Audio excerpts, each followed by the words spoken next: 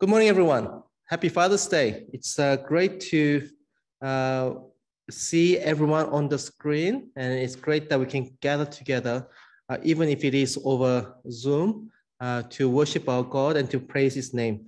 On this Father's Day, I think it's great for us to gather, especially as a church, because we have our Heavenly Father who has given us new life in Christ. And He is the ultimate Father of our lives, isn't He? That He has called us to be His children. And the benefit of being His children is infinite.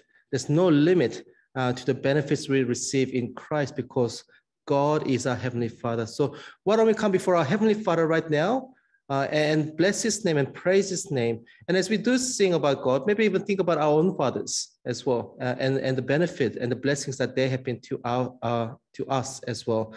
But let's focus our thoughts on our Heavenly Father as we sing praises to Him.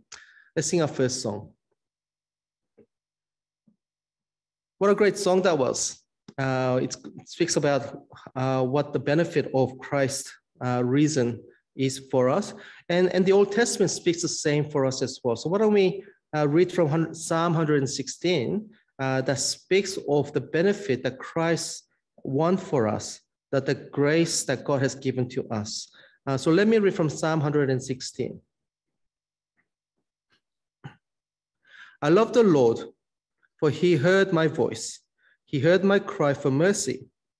Because He turned His ear to me, I will call on Him as long as I live. The cords of death entangled me.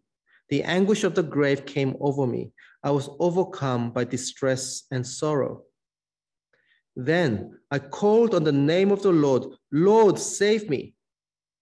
The Lord is gracious and righteous. Our God is full of compassion. The Lord protects the unwary. When I was brought low, He saved me. Return to your rest, my soul, for the Lord has been good to you.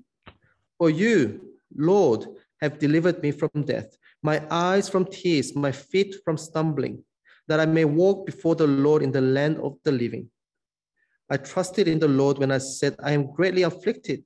In my alarm, I said, everyone is a liar. What shall I return to the Lord for all His goodness to me? I will lift up the cup of salvation and call on the name of the Lord. I will fulfill my vows to the Lord in the presence of all His people. Precious in the sight of the Lord is the death of His faithful servants. Truly, I am your servant, Lord. I serve you just as my mother did. You have freed me from my chains. I will sacrifice a thank offering to you and call on the name of the Lord. I will fulfill my vows to the Lord in the presence of all His people, in the courts of the house of the Lord, in your midst, Jerusalem. Praise the Lord. Isn't our God amazing that He has freed us so that we can serve Him? He has given us new life in Christ, and therefore we can stand in His courts, in His midst, and praise His name. So why don't we come before God in prayer as we consider our God, our Heavenly Father, who has given us all these blessings in Christ. So let's pray to God. Heavenly Father, thank you so much for what you have done for us. Thank you so much for who you are and how your grace has transformed us from objects of wrath to be your children, to be your adopted children. Thank you, Lord, so much that when we could do nothing, you did everything for us. For you freed us from our chains. You have rescued us and lifted us up from the miry clay. That we who were steeped in sin can come before you in your holy presence and be able to be bold and courageous, to be able to stand before you in knowledge that you loved us, in knowledge and confidence that you have forgiven us in Christ. Thank you so much that you have called us to be your children, that we are not orphans anymore, but we have you as our Heavenly Father who guides us and teaches us and disciplines us and blesses us in every moment of our lives. What wonderful grace it is to know you as our Father and to be able to call on you in times of trouble, to be able to shout out your name, to ask you to hear our prayers. Lord, that is such a special privilege, and we are thankful and grateful to you for that. But Lord, we also come before you now contrite and humbled because of the sins that we have committed in the past week. We come before you acknowledging the failures and the sins and the temptation that we fell into. We bring before you our confession of all the things that we have done wrong. We ask you to forgive us and to change us. But we also come before you bold because you have promised to forgive us, not because of what we can offer, but because of Christ, because he has paid it all on the cross. Because of his death on the cross, we are confident and assured that you will forgive. And so, Lord, we pray that as we confess our sins to you and as we are assured of your forgiveness, help us, Lord, by your Spirit and your word to change us and mold us so that we may be more godly day by day, that our lives will be marked by a progression in holiness and righteousness, that we will seek to do what is good in your sight, that we will let go of our past and not return to it.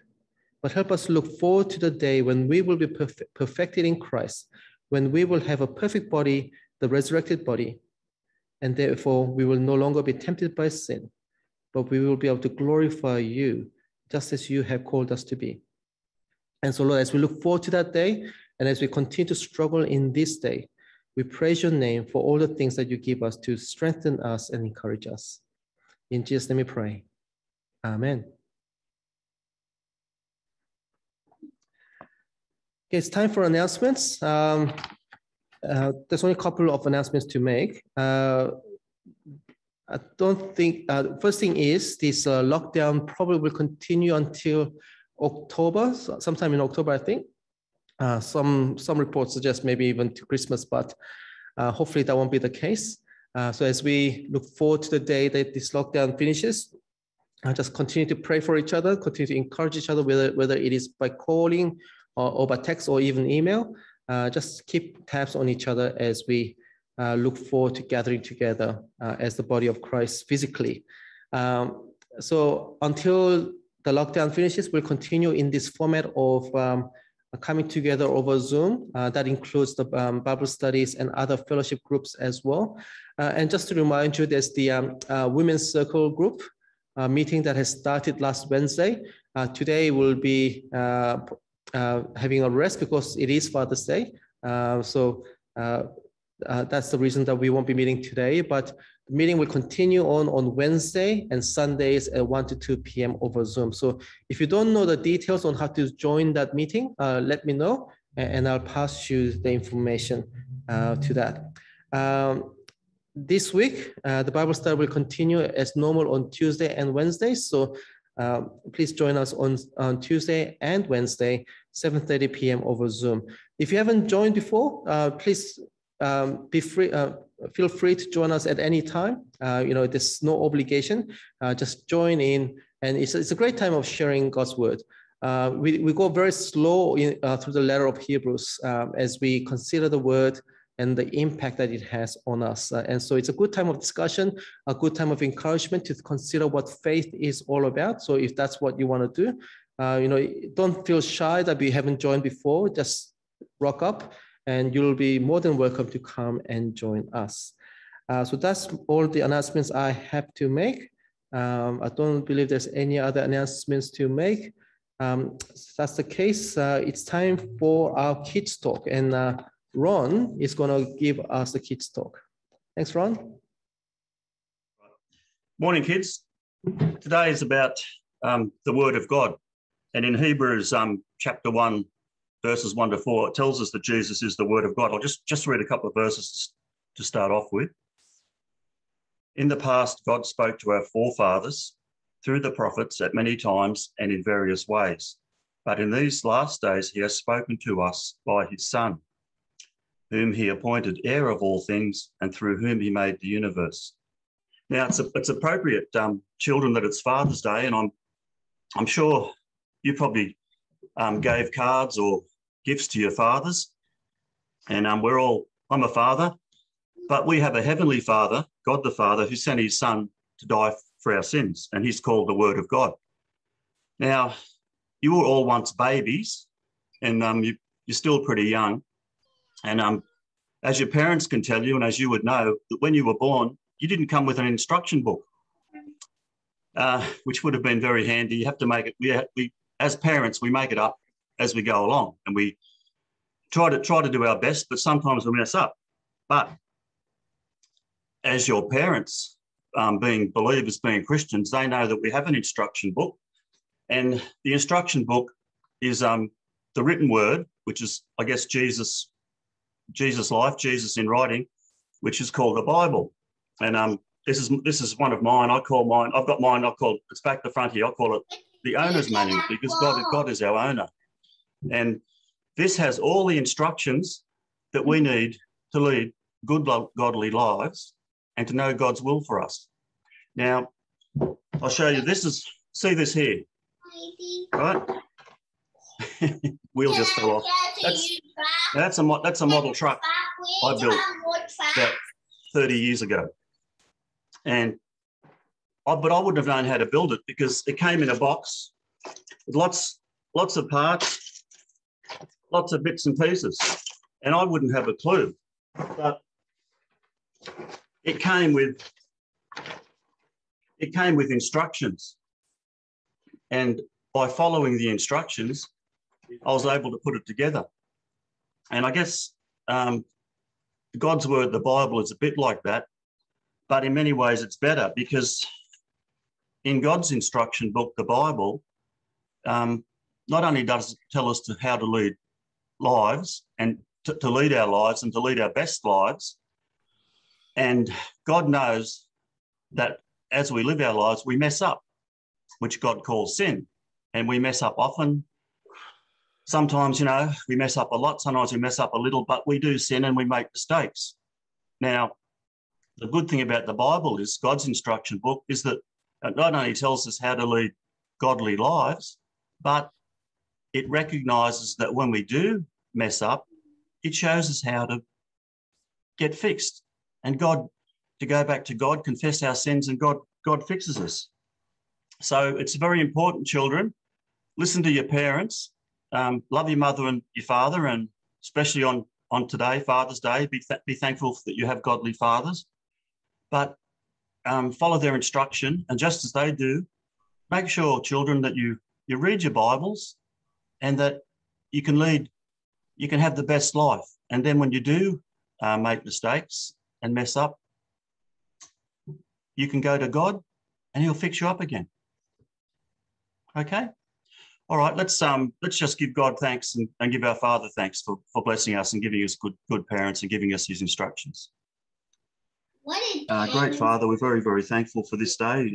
Thank you for every day, but especially on this day, Father's Day. We thank you that you are our Father, that you sent your Son, Jesus Christ, to save us from our sins and to show us the way to live, and that he is your word, Father. And we thank you for giving us your word in writing, and please help us to follow your word and to live happy and godly lives. We thank you, Father, and we pray in Jesus' name. Amen. Amen. Just as the owner's manual, the Bible tells us many things. It also tells us to pray to God and to bring all our requests to him. So it's good for us to come together as God's people to pray together. And Ibrahim is going to lead us in prayer. And after that, he will go straight into reading the Bible as well. So over to you, Ibrahim. Pray. I've got a couple of verses to share. It's about prayer. In Isaiah 62, verses 6 and 7, the prophet says this on behalf of God. God is saying this to the prophet, and the prophet is saying it. I have posted watchmen on your walls, O Jerusalem. They will never be silent day or night. You who call on the Lord, give yourselves no rest, and give him no rest until he established Jerusalem and makes her the praise of the earth. And I thought a lot about that God put watchmen, and he commanded them never be silent day and night. until God answers. And these verses just encourage us to be persistent in our prayers. We pray continuously and pray persistently. And that's what we really need to do. Please try today, after the service, spend a few minutes just reading over these verses. This is taken from Isaiah 62, verses 6 and 7. It is quite an encouragement for us. Let me pray. Lord Jesus, we thank you for this special time when we come together and call you, and to call you Abba Father.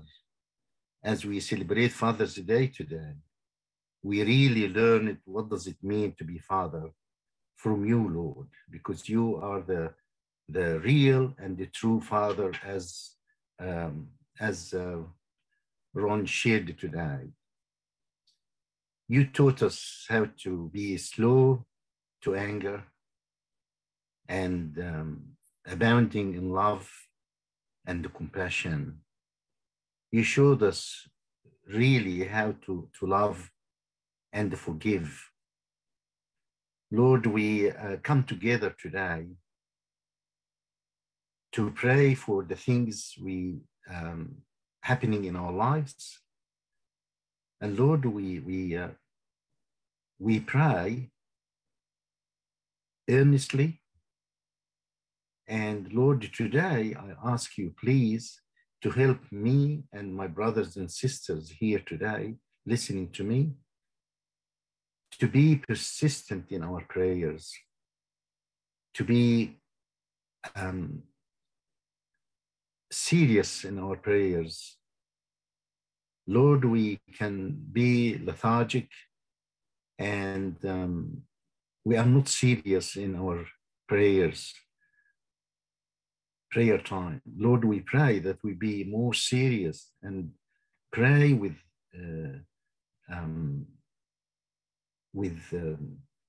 longing, and pray with persistence, and pray with urgency. So Lord, we put the requests we have today before you today, and we know that you are the only one we can trust to intervene in all these needs. Lord, we bring you before you today, Mary. We heard that she's been transferred to Mentionberry Hospital. She's still sick. Lord, we thank you for her life. She's been a role model for all of us, the people who know her. She's been faithful. She's been trusting you despite all the trials and temptations in her life. She went through very harsh time, yet she's been faithful all these years. So Lord, we pray in your name, Lord, that you may be with her and make her mindful of you and lighten her burdens and her suffering. And Lord, we pray for healing and just make her feel your presence with her. Lord, we bring before you our youth and our children and their leaders, the teachers of the Sunday school, and also the leaders of the youth group. Lord, we pray for our young people that you may protect them, guide them, lead them in such really confused and dark world we live in at the moment. So Lord, we pray for them that you'll be with them and watch over them, Lord. We also pray that they would love you and be excited about your word, and that they may be able to invite their friends to the youth group. Also, we pray for the children of the Sunday school, that you give them, Lord, to be excited about the time where the Sunday school usually it is held. And Lord, we pray for the leaders or the teachers that you give them excitement about the word of God, and give them wisdom how to deliver it to the children. Lord, we also bring before you our state as we really still suffer from this surge of COVID-19. Lord, we bring that before you today. We pray for mercy, and we pray also, Lord, for cooperation from the public, that they respond to the health warnings and advices we hear all the time on the media. Lord, we pray for our premier and the government, that you granted them wisdom to handle the situation as it is now. Lord, we pray for the sick with COVID. There is so many people suffering at the moment. They are in hundreds and thousands. Lord, we pray in the name of Jesus that you be with them, heal them, be with their relatives, the loved ones around them, and give them courage to call upon you, particularly at this very difficult situation. Lord, we thank you for your love. We thank you, Lord, as we just read in the book of Psalms, that you listen to our prayers. You love us because we are your children. You always give us a listening ear, and we thank you for that. We pray all that in Jesus' name. Amen. Now I read the passage Damien going to preach from today, which is in Romans chapter 6. Romans chapter 6, and I am reading from verse 15 to the end of the chapter. That's Romans chapter 6 from verse 15. And Apostle Paul is saying this: "What then? Shall we sin because we are not under law, but under grace? By no means. Don't you know that when you offer yourselves to someone to obey him as slaves, you are slaves to the one whom you obey, whether you are slaves to sin, which leads to death, or to obedience, which leads to righteousness.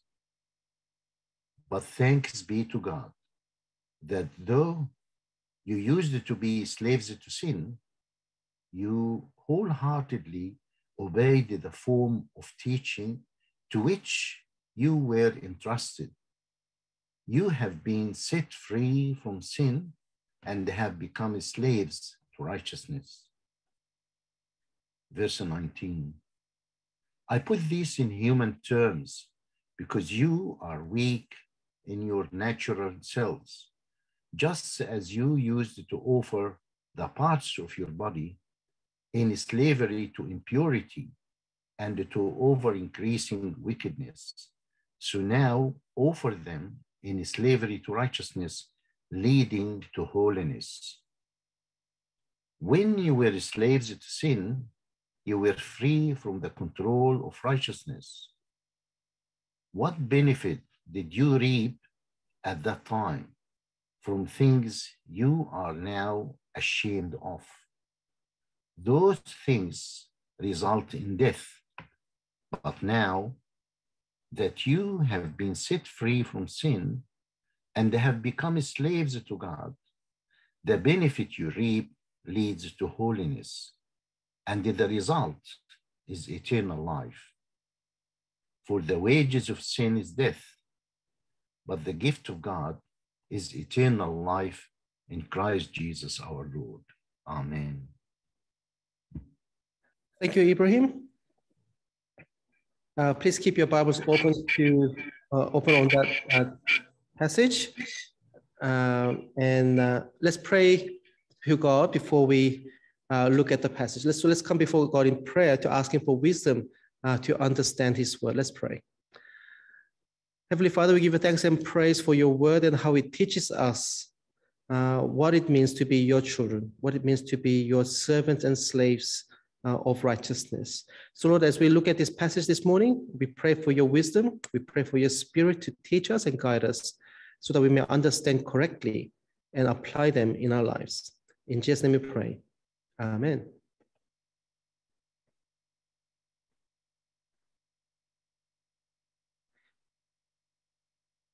Now, if you have ever been to an Australian beach, you would know the dangers that lurks beneath the surface. So if someone has been caught in a rip at the beach and has been washed out to the sea, and if they couldn't swim back by themselves, what do you think they will be thinking at that time? If they're pulled out to the sea where they can't swim back because of the tide, what would they be thinking? What would they be hoping for? The only thing they could hope for is someone to come and rescue them. Because on their own, what can they expect? On their own, they're as good as dead, because if by their own power, by their own strength, they can't make it back to the beach, to the safety of land. Because pretty soon they will get tired. And when you're tired in the open sea, what happens? You can no longer float. And that is the end of that. So when a lifesaver comes to the rescue, when someone comes to rescue you on a surfboard, on a boat, or on a jet, imagine the relief the person would feel when they are rescued. And as they make their way back to the beach, imagine how grateful that person would be for the rescue. And once safely back on the beach, what would you expect that person who has been rescued to do? What would you expect them to do? Thanking the lifesaver would be the least of the things that you would expect them to do. But if they were to stay at the beach for the rest of the day, what would you expect the person who has been rescued to do from then on? At the very least, you will expect them to swim between the flags to keep to the rules of safety, that they would no longer put themselves in danger anymore. And in the long run, maybe if they want to come back to the beach, they will learn how to swim better, or even to swim out of the rip to rescue themselves. But what do you think the lifesaver would say if this person who has been rescued goes back to the same spot where he was pulled out to the sea, where he got caught in the rip? If they go back to make the same mistake they made the first time, what would the lifesaver think? It would be foolish for this person to jump back in the same water and repeat the same mistake. And in a similar way, we have been rescued by our Lord Jesus. He has set us free from a bondage to sin. So now that we are free, what kind of life should we be? What kind of life should we live? In verse 15, Paul poses a hypothetical question on whether our freedom from sin means we can now sin without any consequence. That's basically the essential nature of that verse 15. If we are no longer under the condemnation of the law, then aren't we free to do what we want? Because the nature of the law was told us, don't do that, don't do that, do that, was limiting us in what we can do.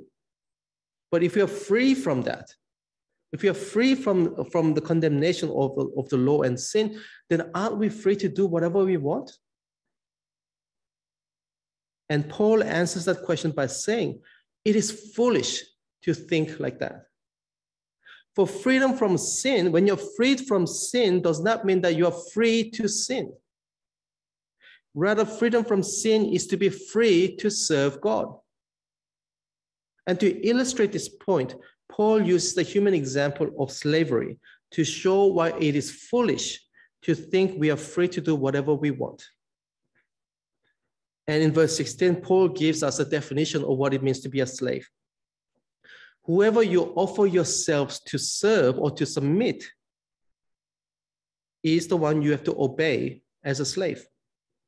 Ultimately, this question in verse 15 isn't about whether we are free to sin or not. The question really comes down to asking, who is our master? Who is your master? Who is my master?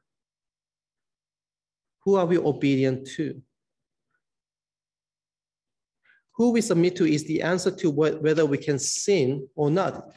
If we are asking ourselves, can we sin? Are we allowed to sin or not? Then we need to ask ourselves, who is our master?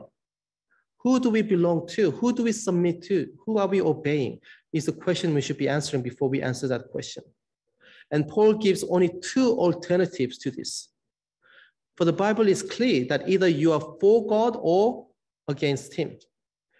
There's no sitting on the fence on this, which means there can be only two masters over humanity, over you and me. There is only two masters ever. The first is sin, and the second is God. But the problem Paul has shown in Romans is that no one submits to God on their own. By default, everyone is born a sinner. Why? Because we are all descendants of Adam. And that's what we saw last week. If you are a son of Adam, or if you're a daughter of Adam, if you are a child of Adam, then you can only sin by the fact that he was the first man to sin. So even from birth, we are slaves to sin. That's who we are. And that is what we were before Jesus rescued us. As Paul points out in verses 17 and 20, we were once slaves to sin. This is because our allegiance to sin meant that everything we did was tainted by sin. This is what Paul means in verse 19, where he says, just as you used to offer yourselves as slaves to impurity and to ever-increasing wickedness. Here, Paul means that we offered us. Paul doesn't mean that we offer ourselves as a one-off sacrifice, that we just do one thing and that's the end of it. Rather, he's saying here that we used to offer every part of our body, everything we did, every part of our body was offered as sacrifice or to be used as instruments of wickedness. Imagine that. Every part of our body is being used as instruments of wickedness. So what does that look like? It's what we watch with our eyes, what we say with our tongue, what we eat with our mouth, what we smell with our nose, what we hear with our ears, what we use our hands for, where our feet takes us. Every aspect of our lives was tainted by sin in how we used to live. There was nothing in us that was free from sin. That is what it means to offer every part of our body as instruments of wickedness. If that is the case, it means that it is impossible to redeem ourselves from sin. But we could not offer any part of our bodies to God as for redemption. We couldn't even offer up our pinky finger to say, I can reserve at least my pinky finger for righteousness. We couldn't even do that. Everything was controlled by sin. So what could we do? What could we do as people who are slaves to sin? The only thing we could do was to offer ourselves to greater impurity and wickedness. On our own, the only thing we could do is to sin more and more. Our sin increased more and more because we couldn't stop ourselves.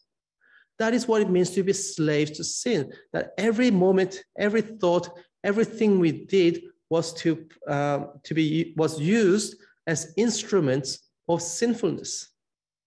There was no godliness or righteousness in us when we were slaves to sin. Not only that, in verse 21, Paul says, so if you look at verse 21, Paul says, what benefit did you reap at that time from the things you are now ashamed of? Those things result in death. When we were slaves to sin, we had no idea that what we were doing was wicked. We had no idea that the things that we said, the things that we did were shameful things. We didn't even know we should be ashamed of those things. Even our thoughts were captive to sin so that we were blind to what we were doing. Only when we were set free did we know that those things were shameful. An example that can help us understand what this means is, when you were young, girl, I guess, depending on your age, when you were young or younger, remember the time when you were in your youth, how silly you could be. The things that you did to get a laugh from your mates, right? What would you do? You do very stupid things. And you think it was funny at that time. You think it was the best thing ever to do such things. But in your older age, in your maturity, when you know all the things about life as you do now, and you look back at that time, do you glory in those days of misspent youth? Do you think that was the best time ever because of all the things of the stupid things that you did? No, you'd be ashamed of it. You think you'll be cringing and thinking, how did I manage to get myself into those situations? Why did I do those things? I'm so ashamed to even be part of those things. To be reminded of things is to be ashamed of that time. And this is what we were like when we were enslaved to sin. As people who have been rescued, when we look back at our time, our life of sin, or being slaves to sin, we think, how could we do that? How could we be so shameful in disobeying God and promoting our own sinfulness? Knowing what we know in Christ, we can only look back and cringe at our past sinful behavior. But that is not where we are at. In verse 17, Paul begins with, but thanks be to God. Paul thanks God that we didn't remain in our past sinful self. Although we used to be slaves to sin, now we have come to obey from our heart the one who has claimed our allegiance. If we were born as slaves to sin, now we have died and have been raised with Christ to be slaves to God. This means that we are not freed from sin to be our own masters. We have been freed to serve God and obey him only. That is the obedience Paul calls for in verses 16 and 17. Now that we are free from the tyranny of sin, we are now slaves to righteousness. This is our new status in Christ. In Christ, sin is no longer our master. We are freed from sin so that who is our master now? God is our master. So if our God is holy and righteous, if our God, our master, our Lord is holy and righteous, what do you expect our God, our master, to command us to do? Would a holy and righteous God command us to do sin? Of course not.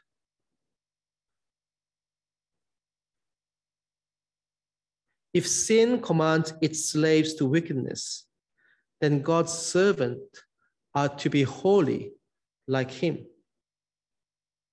We show we belong to God by obeying his commands. But then you might ask, what's the difference between servants of God, that is us obeying God, and obeying the law of Moses as the people of God in the Old Testament? What's the difference? Those people in the Old Testament obeyed the law and followed the law of Moses. How can we say that they are set free? How we are set free from that to serve God when we are both called to obey God's command? As Paul has shown so far in Romans, the law was only effective in teaching us what sin is. And when we sinned, the law could only condemn us as sinners. So no matter how hard you try to obey the law, no one can be righteous. For as slaves to sin,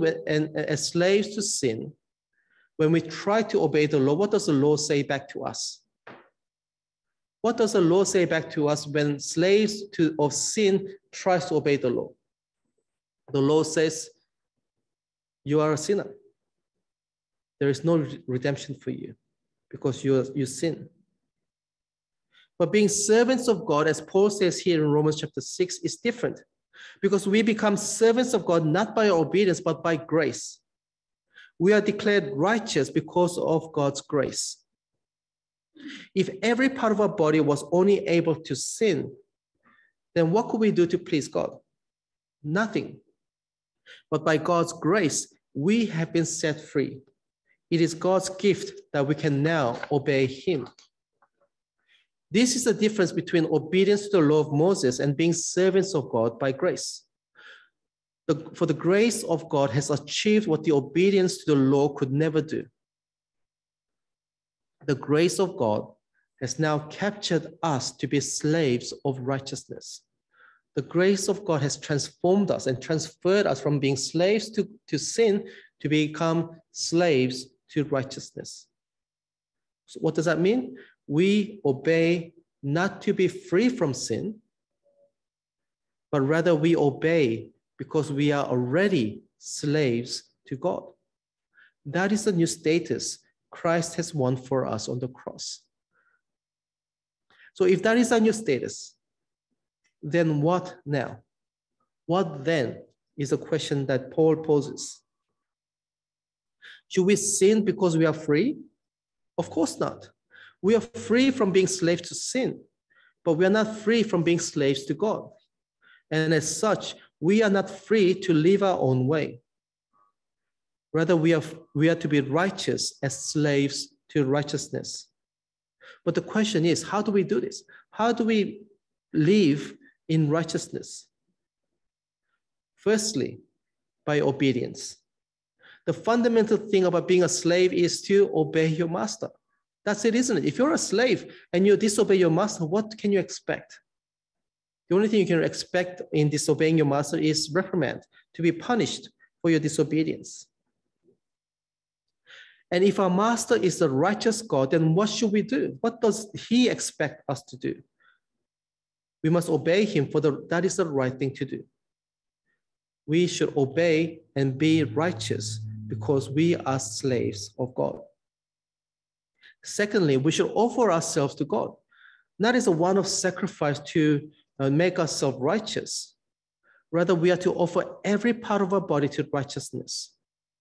If we are slaves of God, then we must submit to him in everything. Every member of our body, everything that we do in our life must be for him. That's what it means to submit to God. So what we watch, what we eat and taste, what we see and hear, what we hold and where we go, all those things, everything we do must be for God. This is what righteousness leading to holiness means. Righteousness is submitting our lives in obedience to God. Since we are free from slavery to sin, we can now obey God. This is like when Israel left Egypt to worship God. Back in the time when Israel was slaves in Egypt, were they able to get up and go to the mountain of God and worship? They couldn't, because Pharaoh would not let them go. While Israel was still slaves in Egypt, they could not go and worship God in the mountain. Only when God freed Israel could they make their way to Mount Sinai to worship him. And that is what we were like. While we were slaves to sin, we could not obey God. But because God set us free in the death of Jesus, we can now obey him. So what should we do now? What should we do now? Simple. Obey God and submit to him in all things. By his grace in rescuing us in Christ, we are now able, freed to obey and submit to him. When we were slaves to sin, the only thing we could expect was to taste death and face God's judgment. That is why Paul concludes in verse 23 that the wages of sin is death. The only thing sin can lead us to is death. But the gift of God is different. God's grace leads us to eternal life because it frees us from our bondage to sin. It frees us to become slaves of God. So if God is our master, then what should you and I do in our lives? As slaves, we must be obedient to our master, which means that while we are free in Christ, we are not free to sin. We are obligated to obey God because he rescued us to follow him. The benefit of such a life is in direct contrast to the wages of sin. The fruit of obedience is holiness that leads to eternal life. But the amazing thing about God's grace is that we are already declared holy and righteous in Christ. We don't have to earn that righteousness. We don't have to earn that right to be slaves or servants of God. Otherwise, how is it God's grace if we have to work to earn our holiness? God's grace means that we are already forgiven. We are already righteous. We already have eternal life promised to us in Christ. That is what our new status in Christ means. To be transferred from being slaves of sin to be slaves of God means that all those benefits are ours already. That we are already declared right and holy. That we are already promised eternal life in Christ. Those things are ours already, regardless of what we do right now. But that doesn't mean we can do whatever we want. Because remember, there can only be two masters. Either the sin is your master or God is your master. If God is not our master, then who is our master? If God is not our master, then sin is our master. And if sin is our master, then there is no holiness or eternal life, is there? If you are still slaves to sin, then you do not have holiness. You do not have eternal life. But if God is our master, then we already have eternal life. So if we have God as our master, then are we free to disobey his commands? Can you see why it is more important to consider who our master is rather than whether we are free to do whatever we want? If God is our master, there is only one thing we can do: to obey him and submit to him. If sin is our master, there's only one thing we can do, that is to continue in our life of wickedness. You can't be in both. You can't have two masters. As Jesus says, you cannot serve two masters. Either you serve God or you serve sin. Which is it? Are you free to sin or are you free to serve God?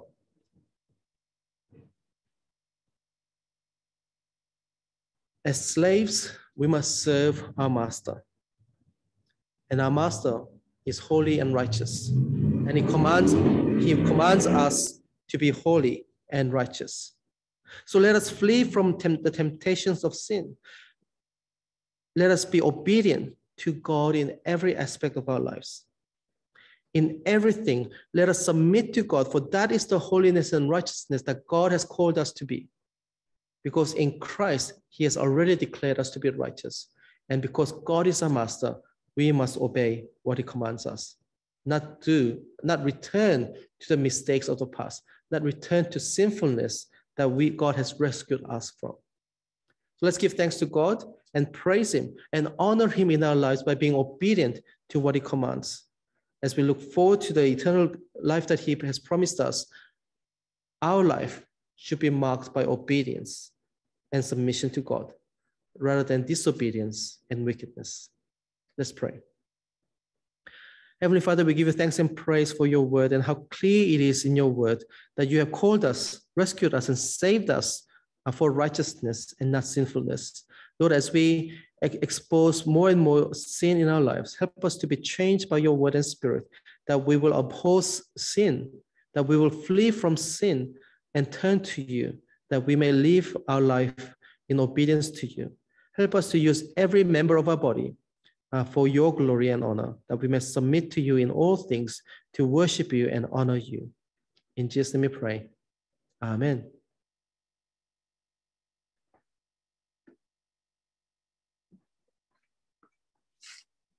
Okay, let's continue to honor and praise our God in the second song, in the last song we sing.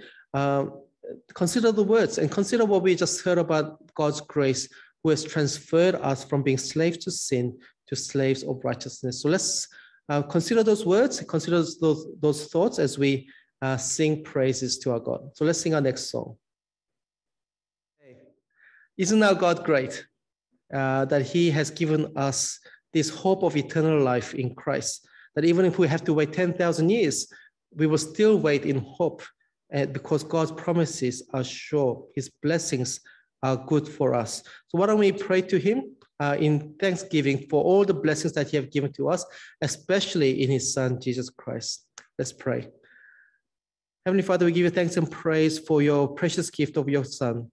Thank you so much that his death meant life for us, and his resurrection has given us new hope, a living hope into eternal life, that when he returns, we are assured to be raised up with him, to be with him in heaven for all eternity. So thank you, Lord, so much for the blessings and the rich blessings that you have given to us in Christ. We have not earned it, but you have given it to us as a gift. And so, Lord, the only thing that we can offer back to you is our thankfulness. And Lord, we also in our thankfulness, we offer up as offerings to you. We pray, Lord, that the collection that we collect this morning and over time will be used for your glory and honor.